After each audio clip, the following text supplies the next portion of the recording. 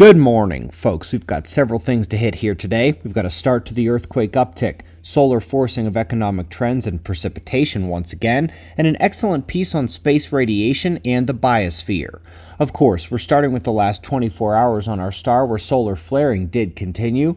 Luckily, the massive sunspot group is turning out of view. We've got a good deal of other active regions on the Earth-facing side, and there's a bit of geomagnetic news as well. We will start there with the geomagnetic conditions where overnight another solar storm developed, but honestly, I do not see the signature of the last CME. It must still be on its way to Earth. So this is a reverberation, which usually shows up 24 hours after a big storm.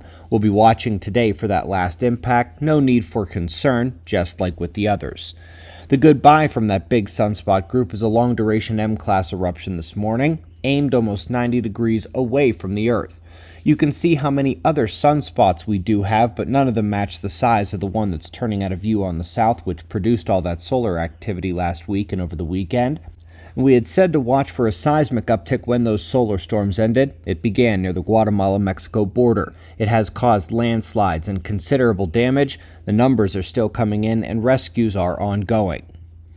The first article today hits the solar impact to economic conditions. There have been dozens of studies like this over the years which show that everything from market crashes to investment preference to performance of commodities is tightly linked to activity cycles of the sun.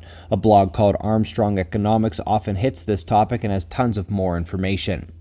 Up next, we've got yet another one on solar forcing of precipitation patterns, this time in Nigeria. We have seen these from all over the globe, and this is not the first one for the African region either. All these impacts come through the global electric circuit and from large-scale oscillation modulation.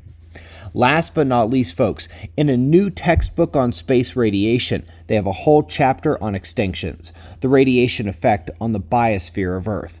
They hit a lot of different topics, but two of them are the main two impacts that we're expecting with the weakening magnetic field Earth is seeing right now: loss of ozone and increased cosmic rays.